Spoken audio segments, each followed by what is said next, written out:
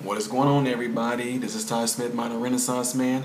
I got a list of songs that I got from all you guys. Like I said, it's over 250. I think it's like in the range of 300 for the ones I wrote down. But anyway, I was excited about this because y'all know who it is, and I'm serious. All I do is I go up and down this little list of mine, and then I just stop, I open my eyes, and wherever my finger is pretty much on, that's the song I do. This is Stevie Ray Vaughan, okay?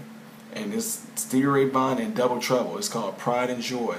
Alright, so I'm about to go ahead and get on into this. Cheered at the end and all that good stuff, you know, but I'm just saying I've been standing up and moving. I mean, security probably would have to come over and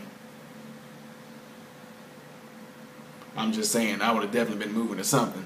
Anyway, y'all already know it. You can't see Ray Vaughan. When I get a guitar and start playing, the first thing I'm gonna start playing is the stuff that he's doing. It might take me a while, but trust me, guys, I have a really good ear for music and all that. That's the only way. The keyboard, drums, bass, organ, and piano, all I know how to play by is ear. So I don't care if I have to play the thing slow, especially Voodoo Child. If I had to start off just I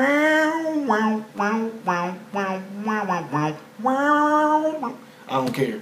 Just to get the few little things going in the beginning, I do not care. But yeah, I'm eventually probably get me a guitar. So Stevie Ray Vaughan, I definitely got inspired by somebody that's not even alive no more. Isn't that awesome?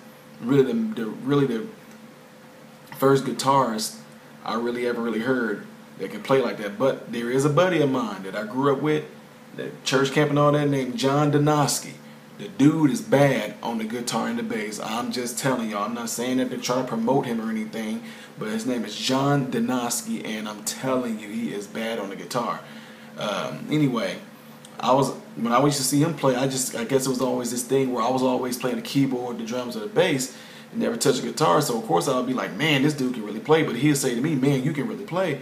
But this stuff Stevie Ray Vaughan doing is on something different. I mean, for what I'm told, you guys tell me he had to play like the 9-string, whatever. I guess those are strongest strings you can get. And some people even said he had to play like on some piano strings or something like that. So that's some major stuff right there.